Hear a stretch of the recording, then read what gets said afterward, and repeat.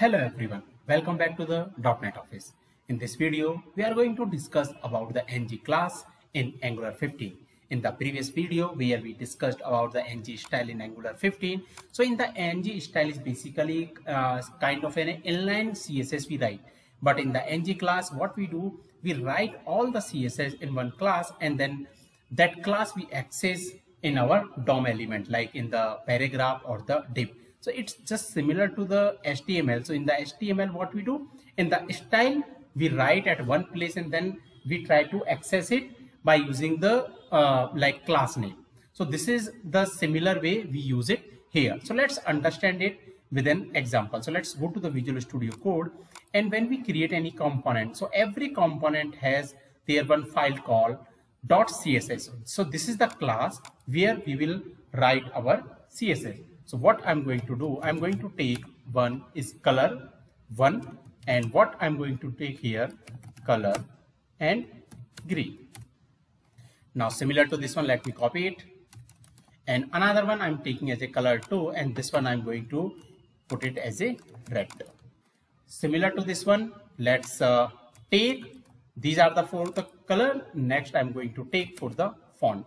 So font 1, and here I'm going to use font size, and let's make it as a 30 pixel. Similar to this one, let's copy it, and here let's put it as a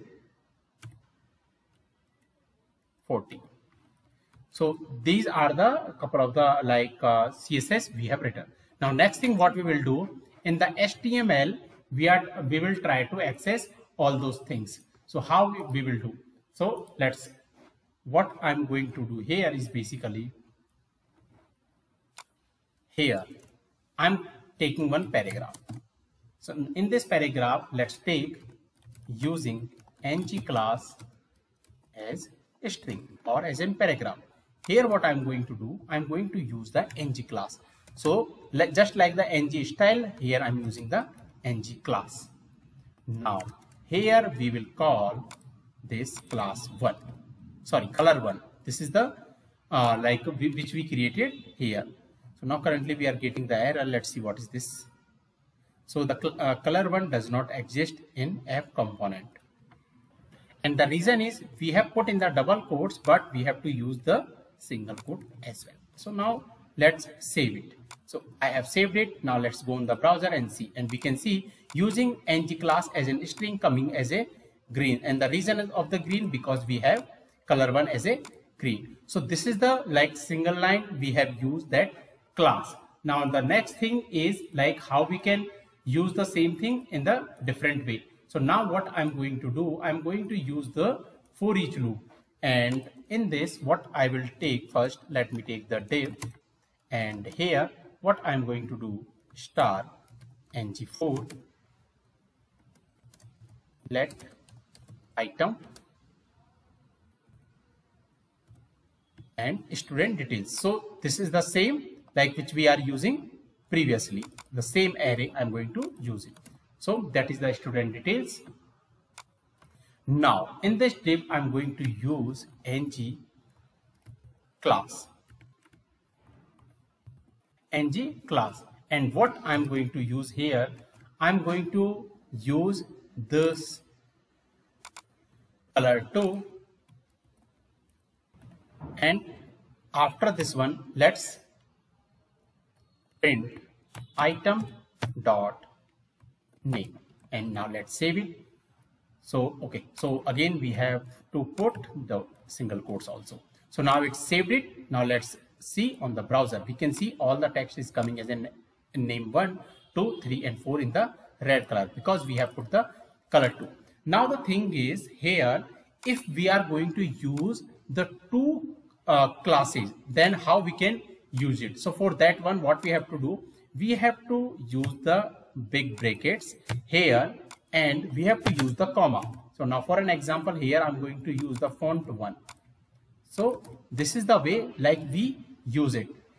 So now if you will go on the browser, we can see the font size is increased for this one because we are using two CSS here, and then using how we can use that in the big brackets. Now similar here, if I want to use it, then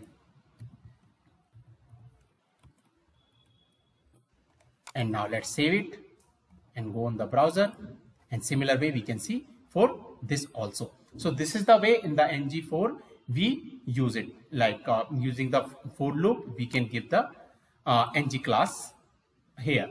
Now the next thing, how we can do that. Now let's understand with an object if I want to access. So here I'm saying S3, and here I'm saying using ngClass with object, and inside this one what I'm trying to do ngClass, and here I'm saying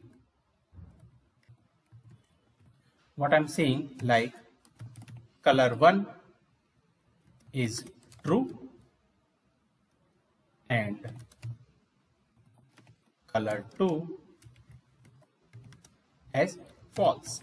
Now if you will save this one, so here like what we are getting one error. Let's see what is this. So ngClass, since it is not a okay, so we have to make a small L.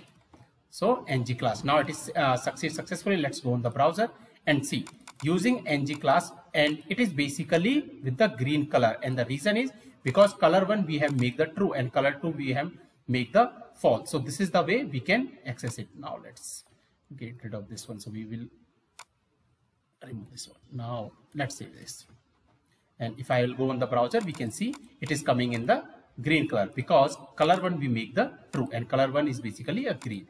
So this is the way we can do this. Now the next thing, like how we can access this CSS using the method. So for that one, like for the method, how we can access it is basically like we have to create a one method. So let's go on the TS file, and here I'm going to create a one method, and that is get CSS class, and here input I'm going to take as a string type, and then here I'm taking class type, and here what I'm going to do, if input is equal to main, then what I'm going to do, class type I'm making as a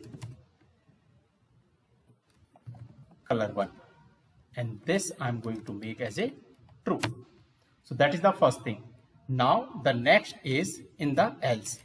In the else case, what I'm going to do, class type, and in the class type what I'm going to do is color2, and this I'm going to make the true. So this like method I have written here. It's basically what method I have written, like here I have taken one variable and I'm checking if the input is basically main, then we are triggering like color1 true. Otherwise if it is not main, then we are doing color2 is the true. So this method name we have written here. Now after doing this one, what we are going to return, we are going to return the class type. So that we are returning from here. So let's see, okay, class type we have to write. So let's save it. Now let's go on the HTML side, and here what I'm going to write here is div.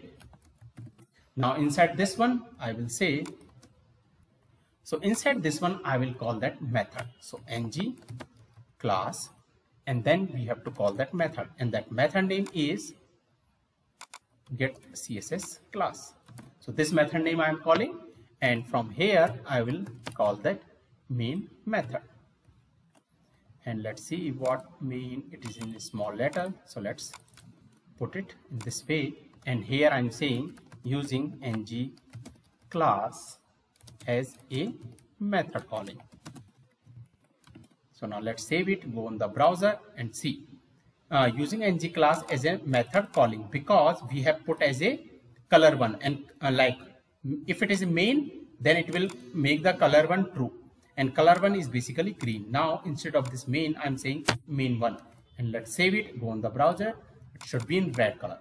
So this is the way, like what we do, we can create ngClass using the method and using the like in the div if we want to use the for each loop, or basically ngFor, and if we want as an object like which color we have to make the true or not, we can do like this, and even with the method also we can call the ngClass.